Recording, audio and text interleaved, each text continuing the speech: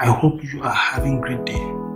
Well, with this current epidemic of the coronavirus all over the world, especially China and other parts of the world, and people who are living from China, we need to understand how it works so that we can take corrective and preventive actions right now. It involves your immune system, and as we know that this is a virus which has never mutated in humans, before which is why there is no current solution for it. So prevention is the best way. How can we keep our immune system strong? It's not just going to help us with the coronavirus, but everyday bugs that exist all around us, pollution, contamination, and food, all those things right now. So we need to understand that coronavirus affects the upper respiratory system. Basically, some of the symptoms that you need to look out for are runny nose, accompanied by fever, cough, sore throat, basically a general feeling of unwell, breathing issues and inflammations in the lungs, not to be confused with pneumonia.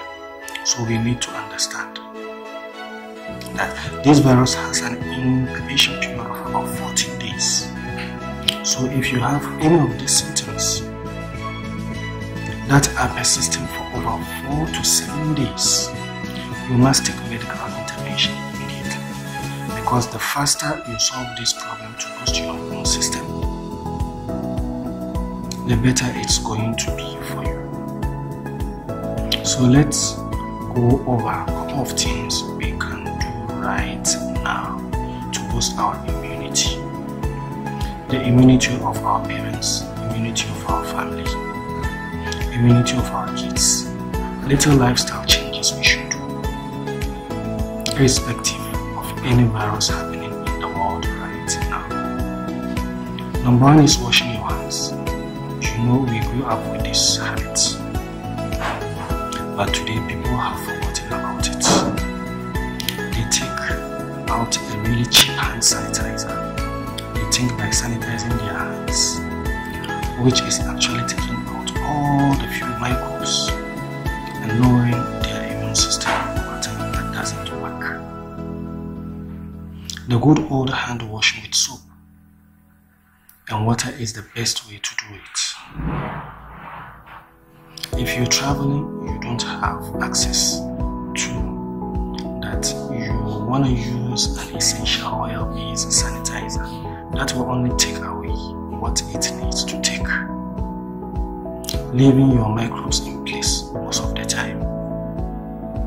Keep your hands and fingers away from your nose, mouth, eyes. If you constantly have the habit of playing with your nose, your eyes, or rubbing face, you want to make sure you don't do this without washing your hands. Of course, you want to avoid close contact with people who have these kinds of symptoms. Avoid crowded places. If you must be in a crowded place, it's safe for you to use a mask at any point in time. Avoid consumption of raw foods at this point, especially raw vegetables, raw meat, raw eggs, etc. And like I said, wear a mask if you can, especially in planes and crowded places. Now let's talk about the top antiviral foods you can add to your diet right now. Like I said, whether you are sick or looking to boost your immune system, the one thing we need to ingrain into our subconscious mind is your immune system is your first and last line of defense in the human body. Your kids, you, your parents, your immune system has to be strong. You can be the fittest person, but you still can get seriously sick.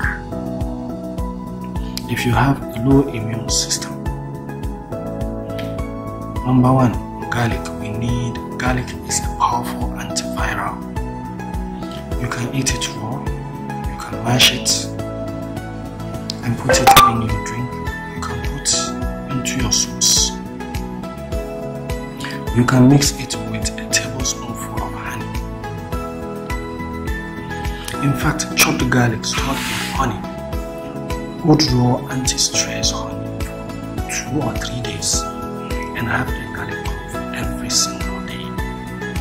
It's a fantastic way to boost your immune system to fight viruses.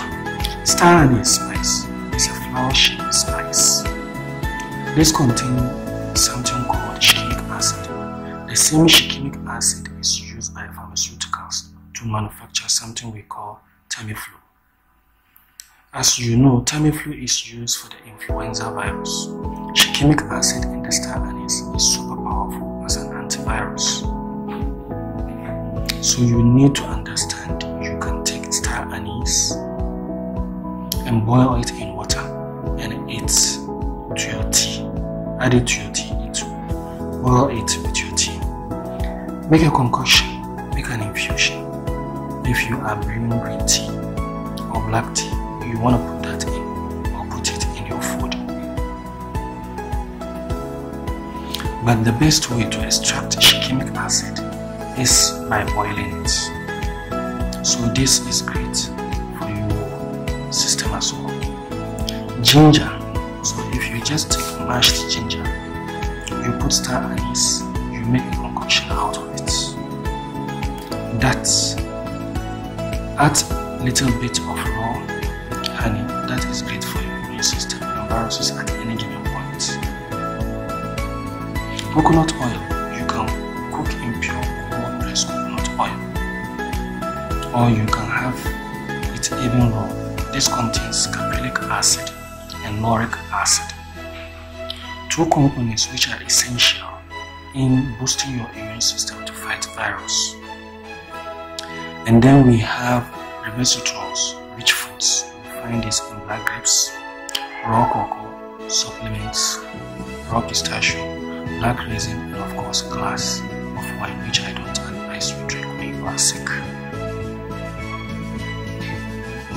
You even find it in strawberries, vitamin C rich fruits, guava, lemon, citrus, green pepper, yellow pepper, red pepper, and vitamin C supplements.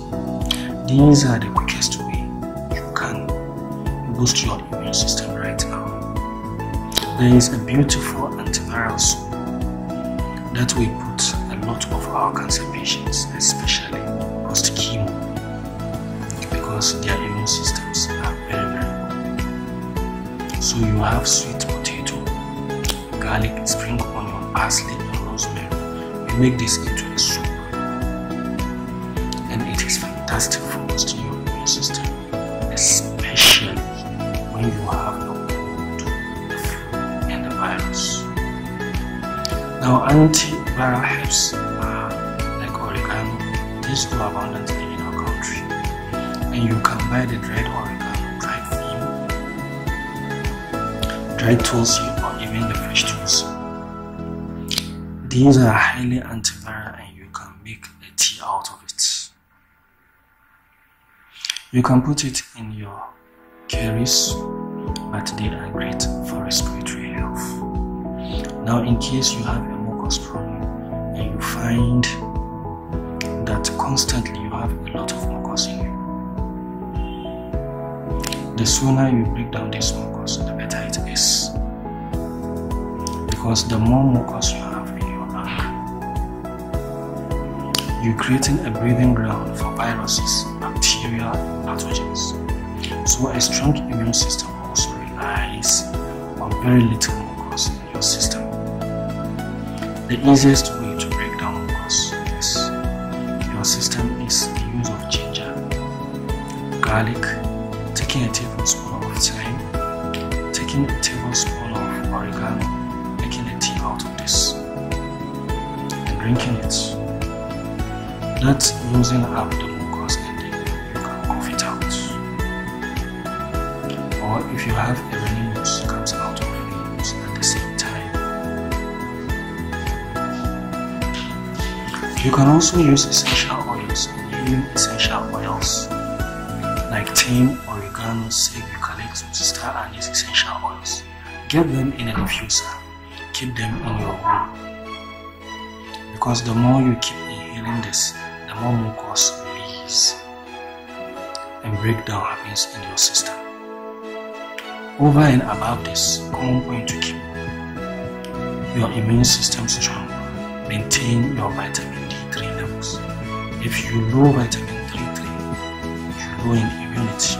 So please understand, no amount of popping up food capsules or even superfood will help if your basic vitamins are deficient in the human body. You need good vitamin D3 levels. You need a good probiotic or prebiotic because you want to keep your guts healthy.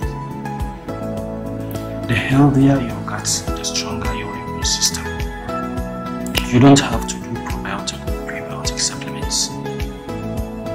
You can just get it from your natural prebiotic foods like apple cider vinegar, honey, and garlic, sukra, people's vegetable, or you can get your probiotic from yogurt, rice kanji, beetroot kanji, or supplements.